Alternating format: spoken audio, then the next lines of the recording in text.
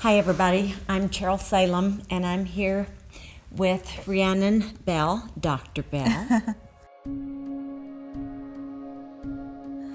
This question's from Tina. My 32-year-old son died 1 year ago. He was my only son. I have no other family. I can't get over the feeling that God has let me down. How can I believe that God keeps His promises to protect my family when I pray daily, even hourly, and my son still died? Doc, you got anything for us? Oh gosh, Tina, that's such a great question, and I'm so sorry for your loss. Look, I think when we go through grief, there's always so many questions, so many whys, and I think it's okay to ask those questions, but I think recognizing that sometimes we don't always get the answers and that God is still faithful. He will answer, but not always the way we wanted it to be answered, and not always with the words. I buried my 6-year-old daughter. You probably know that already. And I was the big faith girl and had had so many miracles already, and God had already spoken to me, and I had lived my life with one answer after another answer after another answer, and I get to this one, I'm expecting an answer. But the answer wasn't what I expected. And we had the whole world praying. Everybody was praying. We wrote up little cards, and I put what I expected God to do, and I put the word, and the very first one was, with long life, He satisfies us and shows us His salvation. And I remember the morning after Gabrielle crossed over to heaven, and I took that little card, and we were getting ready for her funeral.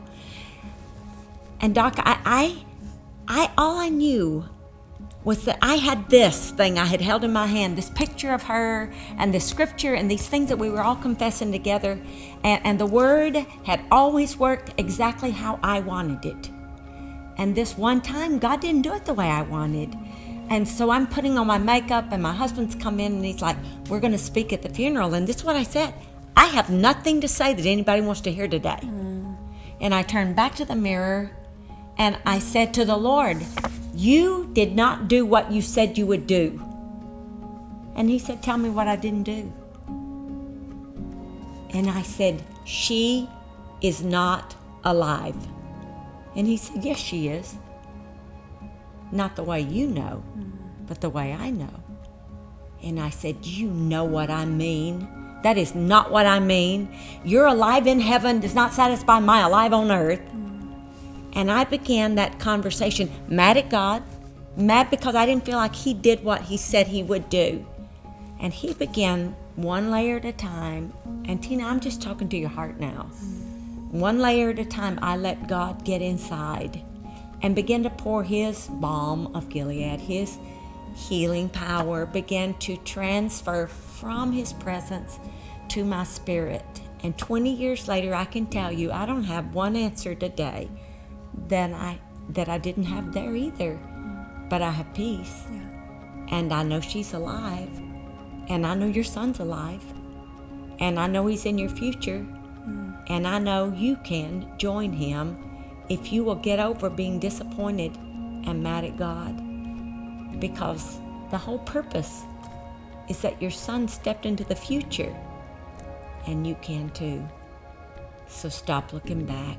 There's nothing back there. Your son's not back there. He's in front of you. Hi everybody, I hope you enjoyed this video. Subscribe today and you'll never miss a new upload. Thanks for being a part of our Better Together community.